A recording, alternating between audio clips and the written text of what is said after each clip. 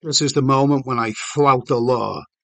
It all began a month ago when Joey Malone walked through my door. I'm a private investigator, no more or less, and I should have expected this to be another fine mess. A simple divorce case, it seemed at first. I should have foreseen it would be so much worse. A husband who's taken for all he's got, his bank account's emptied, he's left to rot. A loving husband who turned out to be green, and an alcoholic wife with legs of margarine. Let me introduce myself. The name's Geoff Rake. I'm only as good as the money I can make. I'm no James Bond, as if anyone cared. No one gives a damn if I get shaken or stirred. When it comes to finding trouble, I have the knack, but I always feel better with someone watching my back. Let's get back to this case, this simple divorce. I'm offered a good payday, money up front of course. About Joey Malone who walked in my door. I can't put my finger on it, but I've seen his face before. Little did I know before this case was resolved, things were gonna get nasty, murder involved. This alcoholic wife had shacked up with a notorious guy, one who'd shove a red-hot poker in your eye. A wayward gangster with connections to a local crew, nasty bunch, they belong in a zoo. I have to get photos, save Joey losing all his dough. An old age in poverty isn't the way he wants to go. Catch Psycho and Trollop in a sexual act. Get photos to prove it, it becomes a fact. I wasn't aware when I followed this man. It was like the slaughter being taken to the lamb.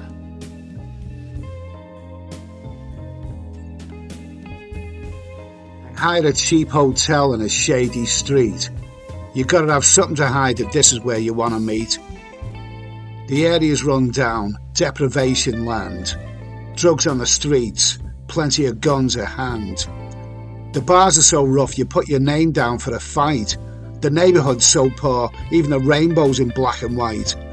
This could all get violent, but I'm prepared for it all. It's moments like these, you either stand or fall. I'm tooled up and ready, as if going to war.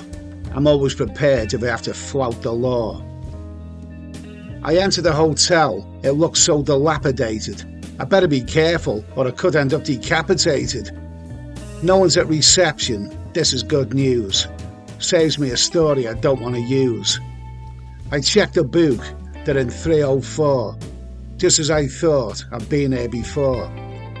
The marital suite, so you could say. The perfect dive to have your wicked way. I'm outside the door, no voices to be heard. In case you're wondering, yes, I am scared. I open the door using a dodgy key. Done it so many times, it's easy for me. Slowly I cross the floor. I hear voices. They're in the bedroom next door. My camera is ready to take a shot. I'll do it in one click, because that's all I've got. I hear movement behind me. I swivel around fast. My thoughts better be quick, because they could be me last. Joey Malone is standing there with a gun. My first instinct is that I better run. I know now where I've seen this jerk before. I just couldn't remember when he first walked through my door. He's a contract killer, and he's here for a hit. Guy's got no models, he's just a bad shit. He's used me to track down his targeted prey. Whoever's employing them, I can't say. He beckons me to leave, go out the door. I'm getting in the way. This is gang war! The atmosphere is so tense, it feels like it will implode. My arse is so scared, it feels like it's gonna explode. It isn't Joey's wife who's humping next door. It's probably no more than some local whore. It's Psycho he's after, some gangland dispute. I'd better leave now and then remain mute. I make my way towards the door. Joey passes me across the floor. His fingers on the trigger, a hitman on a mission. As for me, I gotta make a quick decision. Do I walk out the door, let murder take place, go back to my job, forget Joey's face? But instinct tells me it won't be the last I see of him. I'll end up dead, my headless corpse going for a swim. Joey turns the handle on the bedroom door. I can hear sexual action from Psycho and the whore. Joey's about to pull the trigger. I better act now, I figure. Joey, don't shoot! I suddenly yell. The atmosphere now becomes hotter than hell. Joey turns to look at me, totally alarmed. Then Psycho appears at the door, fully armed. This Psycho don't need no protection. He's got a big gun and an even bigger erection. He shoots Joey down, bullets are flying. My last glimpse before fleeing is of Joey Malone dying.